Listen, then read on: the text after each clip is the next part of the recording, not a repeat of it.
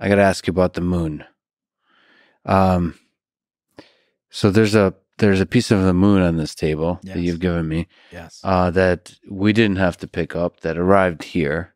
That's right. So how did a piece of the moon arrive here on Earth? So this chunk of the moon, if it were delivered by the Apollo and NASA missions, you and I would be guilty of a felony right now because it's illegal to own pieces of the moon collected by the Apollo astronauts. So don't even joke about that when you go over to Houston. This piece of moon rock was delivered via the old-fashioned way by gravity. So this was a chunk of the moon, which is blasted off because the moon gets bombarded by asteroids and meteoroids. Some of them eject material from the surface of the moon into space. And it will then orbit the common moon-Earth system. And it will then eventually enter our atmosphere. And if the piece is large enough and the trajectory is proper, it can land intact. And this one landed with a few 100 grams worth, and they sliced it up.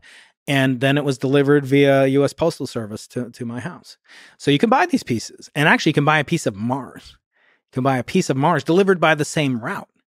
Now, what's so interesting about that? Well, if a piece of Mars can get here, a piece of Earth can get there. If some piece of Earth has some life forms on it, it could get there. And if that can happen in our solar system, it could happen throughout the galaxy. So I'm actually not of the opinion that there is life elsewhere in the universe, at least technological life that we can see. I see this look of horror on your face.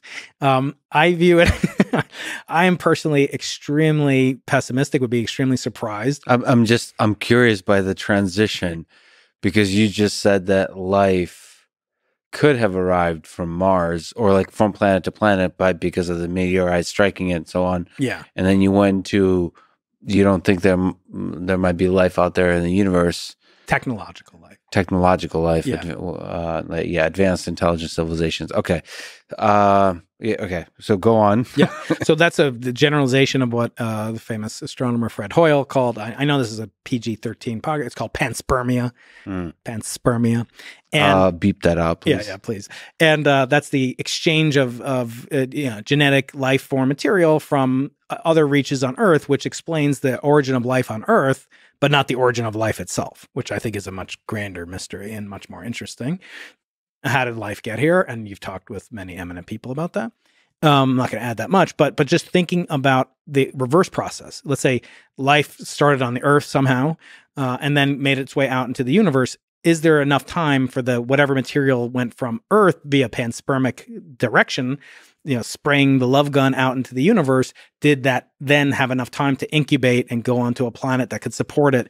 Certainly not within our solar system, which traveling at the meteorite speeds would require, hundreds of millions of years.